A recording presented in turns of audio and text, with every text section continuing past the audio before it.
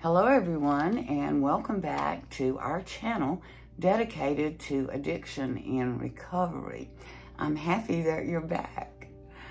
Today we are going to delve into the diverse treatment options available for addiction and how finding the right fit for you can make all the difference in the journey to recovery. Let's go over our options.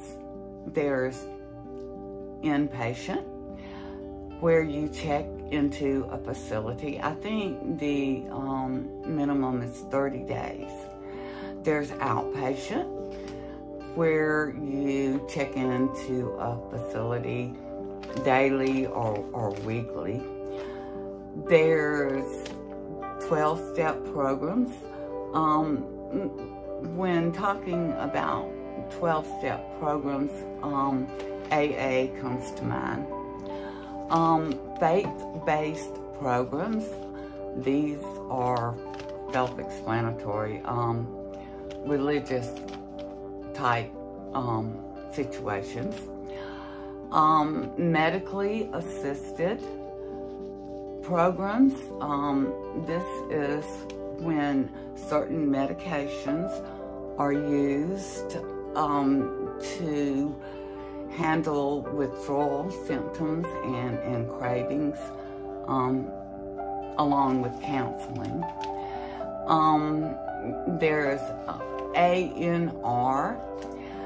This is where the patient is put under sedation for, I think, 4 hours, and at that time their endorphins and opioid receptors are reset and balanced to pre-dependency state.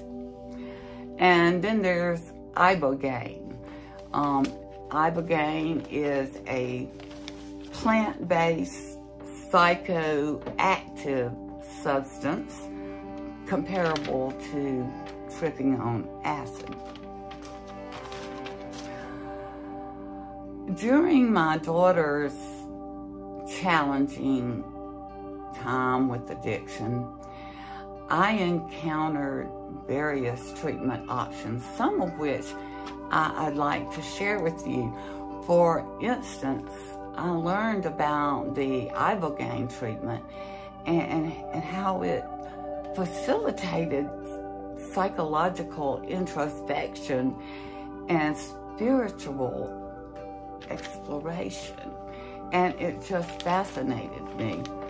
At that time, I had made myself a new friend who had just relocated back to the United States from Mexico. And it just so happened that she had a friend who was a shaman back in Mexico.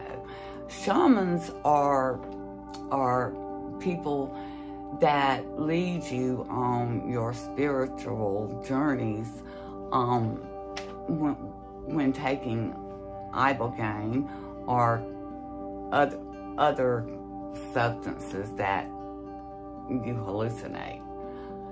And he agreed to come to my home and help my daughter.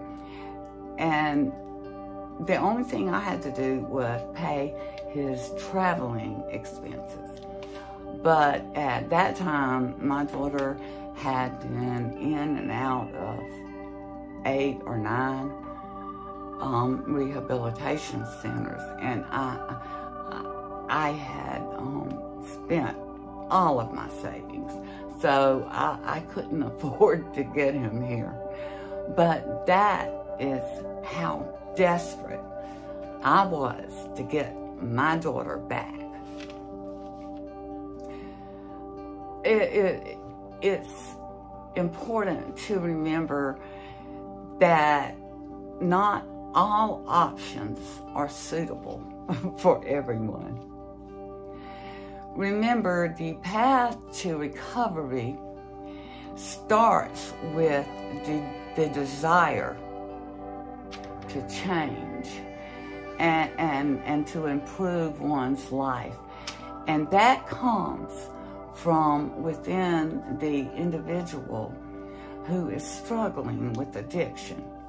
It's important to support your loved one and provide resources, but ultimately they must take that first step on their journey to recovery. In conclusion, exploring treatment options is essential, but finding the right fit, it may require professional guidance and personal introspection. If you or someone you care about is struggling with addiction, seek professional advice, stay patient, and offer unwavering support. Together, let's foster hope and healing. Until next time, stay strong and don't ever give up.